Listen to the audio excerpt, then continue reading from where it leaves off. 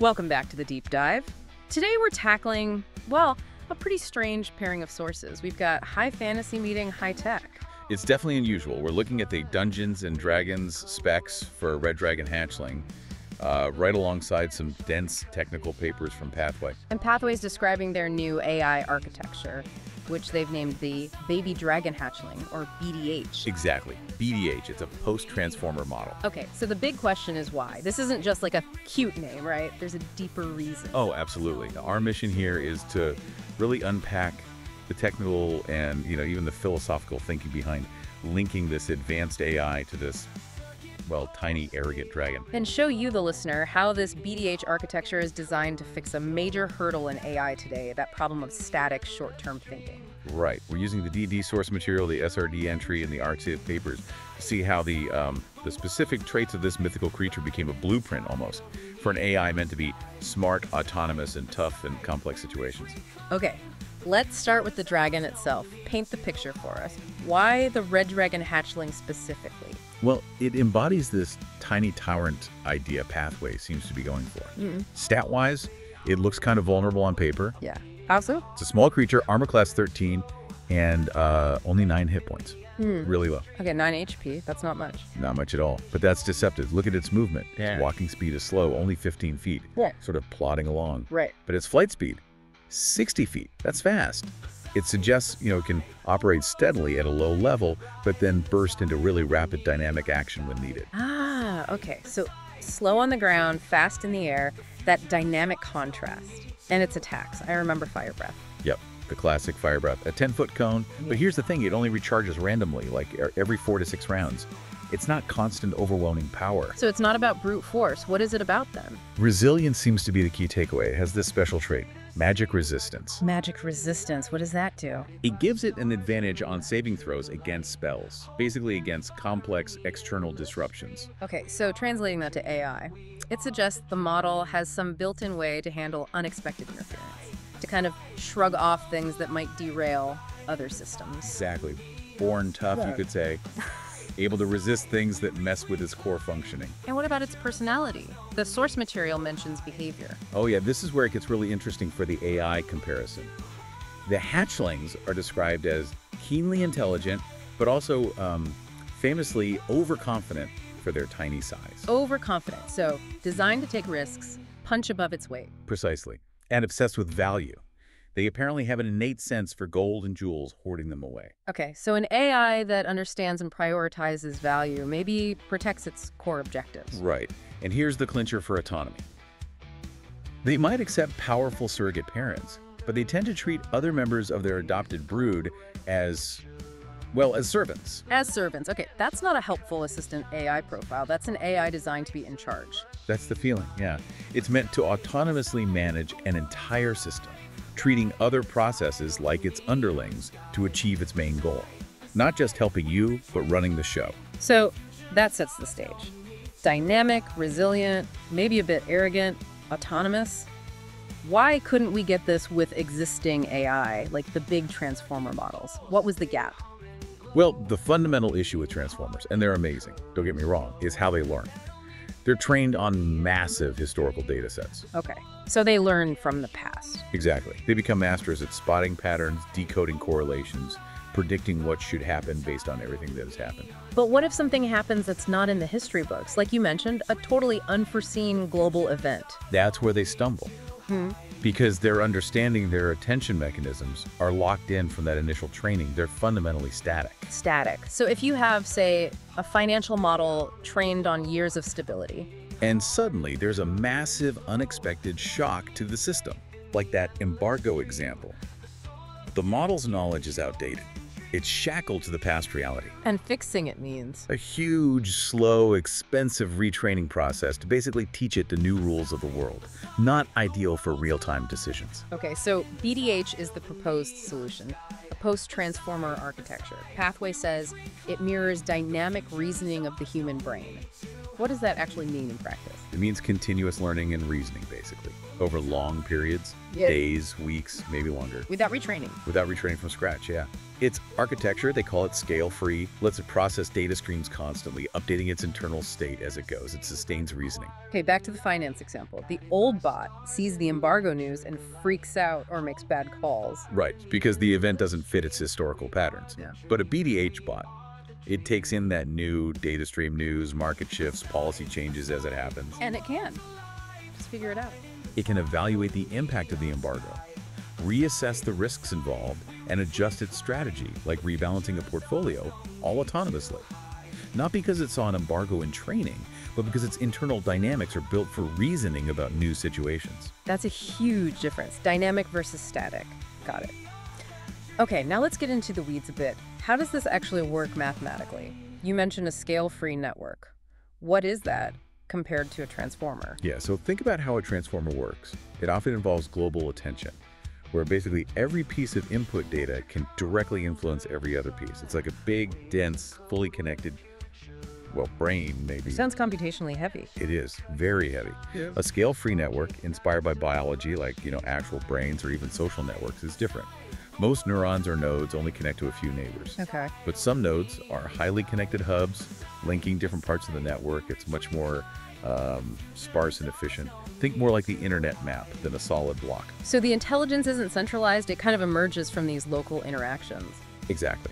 The big picture attention or reasoning emerges from these local graph dynamics. Information flows efficiently because only the relevant neuron particles need to activate and adapt based on nearby changes. The paper mentions equations of reasoning for these local rules. Sounds very fundamental. How do these tiny local adjustments lead to the big overall decision, the dragon deciding to breathe fire, metaphorically speaking? Right, so the model's overall behavior, the global property, is essentially derived from these local synaptic updates. When new data comes in, it causes sporadic changes to the connections, the edge weights between nearby neuron particles. Okay. It's a continuous distributed adaptation. Like your neighborhood watch analogy, local houses reacting to local disturbances determines the overall security feeling of the neighborhood. The global state emerges from local rules. That makes sense conceptually. Very different. Now, how do they make this run efficiently on actual hardware, like GPUs? The BDH Jesh GPU details. They've optimized it. For GPUs, it uses two main components: a ReLU low-rank feed-forward network combined with a linear attention mechanism. Why linear attention? Scalability. Traditional attention in transformers is often quadratic. It gets computationally very expensive as the input sequence gets longer. Linear attention scales much better, which is crucial for processing continuous, potentially endless data streams in real time. Okay. And the paper mentions a high neuron dimension, but sparse activations. Yeah, that's about handling complexity efficiently. You have a huge potential space for representation. That's the high dimension in chest. But at any given moment, only a small fraction of the neurons are actually active. So it's sparse. Most are quiet. Right. It keeps the computation manageable while allowing for very complex patterns to be represented. This sparsity helps achieve that modular, scale-free structure they see empirically, which mirrors efficiency in biological brains. And all this leads to something they call computational irreducibility. That sounds profound, like you can't second-guess it easily. That's basically it, the no easy simulation rule. It means the system's internal dynamics are expected to be so complex that there's no shortcut to figuring out what it will do next. Meaning, you can't build a simpler model or run a quick calculation to predict its output faster than just, well, running the BDH model itself. So if it's controlling that power grid during a blackout, you can't just run a quick simulation to see its plan. You have to trust the dragon to fly, so to speak. Pretty much. If its reasoning could be easily simulated or predicted by a simpler system, the learning process would likely converge on that simpler dynamic itself, and it would lose its ability to handle true, complex, novel situations dynamically. That irreducibility is actually part of its strengths for complex tasks. Which brings us to who's using this. This kind of long-term irreducible reasoning must be attractive for serious applications. Definitely. That ability to maintain coherent reasoning over days or weeks, adapting continuously, is a big deal for high-stakes operations. Who are the early adopters mentioned? Well, they highlight some significant names. NATO is exploring it, likely for strategic decision support where things change rapidly. Okay, defense. Makes sense. La Poste, the French postal service. For massive logistics optimization, think constantly shifting routes, volumes, disruptions. Wow, okay. Huge scale there. And maybe surprisingly, Formula One racing teams. F1? Why? Real-time telemetry analysis during a race, making split-second strategy adjustments based on live data from the car, the track, competitors. It's a perfect use case for dynamic reasoning. Military, logistics, high-speed racing, these are all areas where trust is paramount. If the system is making irreducible decisions, how do you audit it? How do regulators get comfortable? That's actually one of their key selling points, and a major advantage over some other deep learning models that could be total black boxes. How so? Because BDH is built on these local graph dynamics, its internal reasoning process is apparently visible and interpretable. You can trace the data flow, see which neuron particles activated, which synaptic weights changed, and how that led to the final output. Ah, so you can see the how, not just the what. That's huge for trust. Exactly. It allows auditors or developers to understand the decision path, debug errors, and verify its reasoning, which is critical for safety-critical fields like autonomous driving or managing energy grids. Makes sense. And Pathway provides the tools to actually deploy this. It's not just the model. Right, they provide the ecosystem, a framework for handling the live data streams at high speed and low latency. This includes tools for mission-critical ETL, extract, transform load, and R, retrieval augmented generation. Built with what? It uses a Python API, so it's accessible, but it runs on a high-performance Rust core using something called differential data flow for speed. Essentially, they're providing the whole habitat for the Dragon to operate effectively. So wrapping this up, we've gone from a static transformer model, great at history, to this dynamic, biologically inspired baby Dragon Hatchling. It seems the key innovation is connecting that global action, the overall decision, to very specific local interaction rules. Yeah, they've managed to bridge that gap by defining these equations of reasoning at the local level, drawing heavily from complex system science. It's a really different approach. And this leads to Pathway's really big, kind of provocative hypothesis about intelligence itself. Right.